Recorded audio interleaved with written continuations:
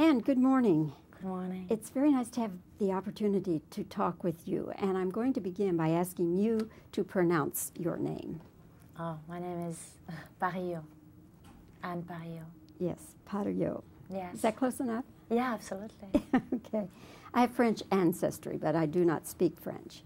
So you're having now to come and talk to the media in English, and I understand you're doing very well, but is that kind of an extra pressure for you to talk with them in a language other than your own? At the beginning, I always think, well, I'm not sure that I'm going to be able to express exactly what I want to express, because I always do images. I always try to make it very clear. And with this language, I'm always frightened that I might repeat what I have said already with other words, or I'm not being clear, I'm not being... So, yes, it's a pressure in the way that if it doesn't translate what I feel, I miss the point. But, yeah, what can I do? You're doing very well, let me tell you. When you make a film and you speak English, then that is not as hard, is it? It's different, I would say, because in fact it's easy to talk when it's not easy to play in another language, but at the same time, when I'm talking, I have to do my lines, I have to invent them, when on a script it's already there. So it's completely different. What is difficult in acting in another language, precisely in English, is that you have to know about the rules. It's a kind of standard thing. You have to know where you push, where you stress, why you put a tonic accent there, because otherwise we're not going to understand you. And in your language, the emotion goes through the way how you push the words. And in French, it doesn't exist. In French, it has to be from there, that's all. In English, it has to go through the words. And if you don't know those rules, sometimes you miss the point of what you wanted to make them feel. So it's a work. You do have to work a lot to master that. But at the same time, it's very interesting, because it sets up a kind of freedom in a way that I have no background, I have no past about this language. So I feel free to use it as for what it is, which is a noise, a music, instead of being just a way of communicating something, because I have other elements to communicate. I have my eyes, I have my body. So the words should be as well something to express what you feel inside. And you shouldn't sleep on the words. You shouldn't use them for express what you want, because otherwise you're going to overplay, you know? You should just, if you have no other way to express, use a word. But we should be very careful about it, not to how you say that, to lay down on the words, you know, like to be lazy, because the words are not the emotion. You could lie with words, you could say whatever you want with words, when you can't with your body, and you can have with your eyes. That is the most beautiful discussion of language I think I've ever heard, Anne. That's lovely. Thank you. When this plays in France, Map of the Heart, well, what will the title be? Will it translate literally, Map of the Heart? First in English, it's Map of the Human Heart. Yes, true. And in France, it will be Cœur de Métis, which is not the correct translation, but the feeling of it, and the truth of it, in fact. And no, they won't use a translation because it sounds too much a medical term. Oh. In fact, yeah, it means la carte du tendre, and la carte du tendre means something else, means another area. When you first saw the script, what did you think it would be about? I thought it should be a piece of poetry, and my concern was, are we going to be able to make it happen? Because it's easier to have poetry on papers than on a screen. And the whole magic of the script was about the poetry. So I thought, if they miss the point, the movie doesn't exist.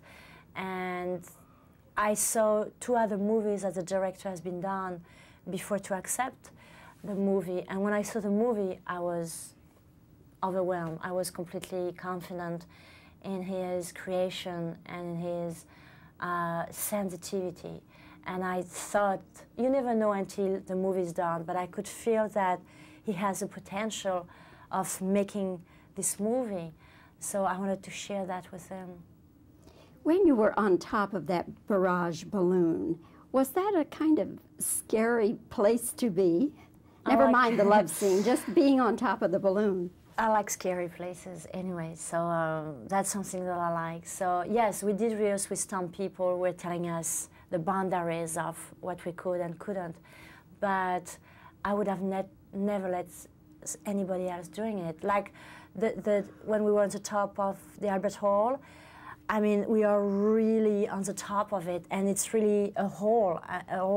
I mean, you could, and especially me, I'm tiny, I could really go down, but I wanted to do it because I think she will be doing it. I mean, it's her, and she would have done it, even if she's scared, even if she would have done it because she was this risky person in her life and in her emotion, and I wanted to feel that. And you know, the sensations that I have when I'm having a part to do is that I'm invaded by her. And it might now, if you bring me on the top of the balloon or if you bring me on the top of the Albert Hall, I might say, well, I'm too scared, I can't do it. But at this moment, she was inside me and I was able to do it. So it's a mixture of this kind of thing. How would they get you on top of the balloon? With a pickle, how you say that? There is a name for that. You know, when you are working, when you are building... Scaffold? But more than that, the big one. What is the name of that? When it's...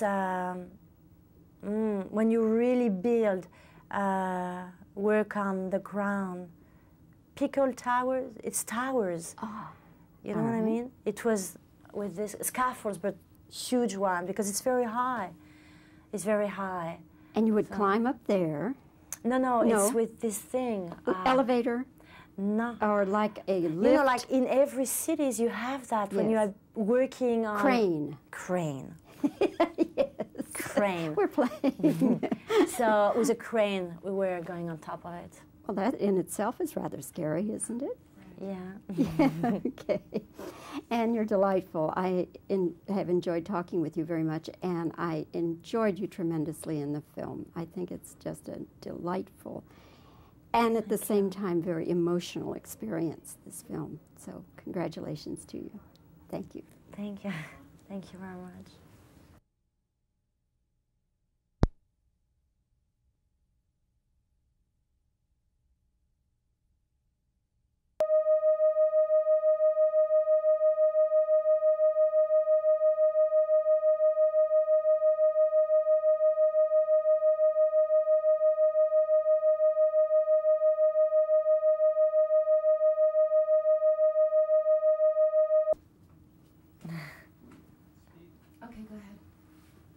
And good morning. Good morning. It's very nice to have the opportunity to talk with you, and I'm going to begin by asking you to pronounce your name.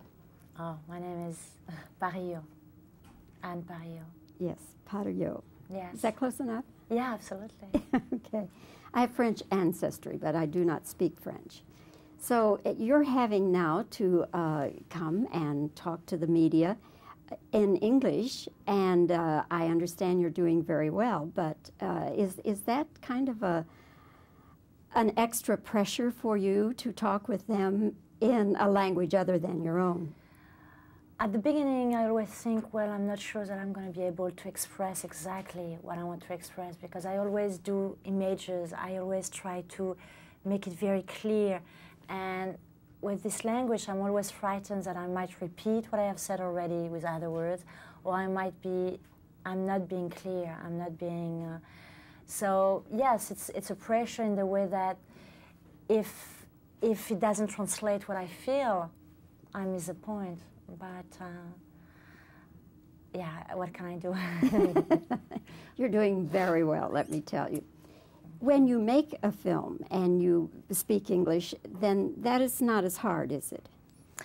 It's different, I would say, because in fact it's easy to talk when it's not easy to play in another language, but at the same time, when I'm talking, I have to do my lines, I have to invent them when on a script it's already there. So it's completely, completely different. What is difficult in acting in another language, precisely in English, is that you have to know about the rules. It's a kind of standard thing. You have to know where you push, where you stress, why you put a tonic accent there, because otherwise we're not going to understand you. And in your language, the emotion goes through the way how you push the words. And in French, it doesn't exist. In French, it has to be from there, that's all. In English, it has to go through the words. And if you don't know those rules, sometimes you miss the point of what you wanted to make them feel. So it's a work. You do have to work a lot to master that. But at the same time, it's very, very interesting because it sets up a kind of freedom in a way that I have no background, I have no past about this language. So I feel free to use it as for what it is, which is a noise, a music, instead of being just a way of communicating something, because I have other elements to communicate. I have my eyes, I have my body. So the words should be as well something to express what you feel inside.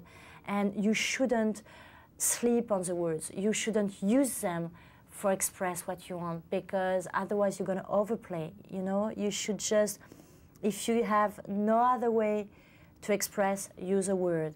But we should be very, very careful about it, not to how you say that, to lay down on the words, you know, like to be lazy, because the words are not the emotion. You could lie with words, you could say whatever you want with words, when you can't with your body, and you can have with your eyes. That is the most beautiful discussion of language I think I've ever heard, Anne. That's lovely. Thank you. When this plays in France, Map of the Heart, well, what will the title be? Will it translate literally, Map of the Heart? First in English, it's Map of the Human Heart. Yes, true. And in France, it will be Cœur de Métis, which is not the correct translation, but the feeling of it, and the truth of it, in fact. And no, they won't use a translation because it sounds too much a medical term. Oh. In fact, yeah, it means la carte du tendre, and la carte du tendre means something else, means another area. When you first saw the script, what did you think it would be about? I thought it should be a piece of poetry, and my concern was, are we going to be able to make it happen? Because it's easier to have poetry on papers than on a screen. And the whole magic of the script was about the poetry. So I thought if they miss the point, the movie doesn't exist. And I saw 2 other movies that the director has been done before to accept the movie. And when I saw the movie, I was overwhelmed. I was completely confident in his creation and in his sensitivity.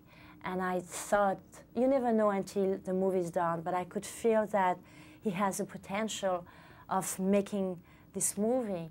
So I wanted to share that with him. When you were on top of that barrage balloon, was that a kind of scary place to be?